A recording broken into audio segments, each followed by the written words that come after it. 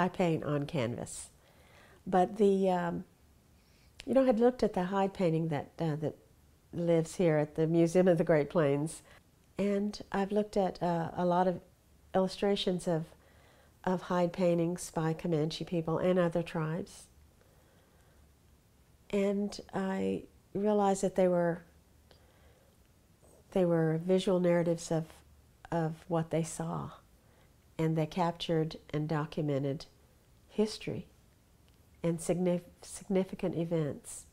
But then I thought, we have important history and culture being made right now. We have important stories and events that are happening all the time. And I began thinking about putting together a hide painting, a significant one, a major one on a buffalo hide. I asked people for stories. They were all Comanche. And we come from a lot of different bands with a lot of different stories. I talked to friends and I talked to family, and I might even ask them, well, what's important about being Comanche to you? What do you think?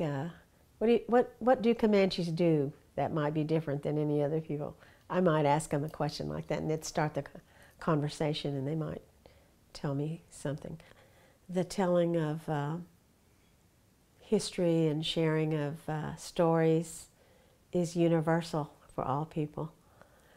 But for our people, who were nomadic plains people, we had to have a very good memory.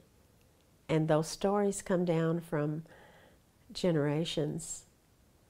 And a story transforms when different people tell them.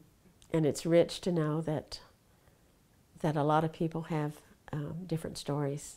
But to putting them together, when you come together, that's when the magic happens.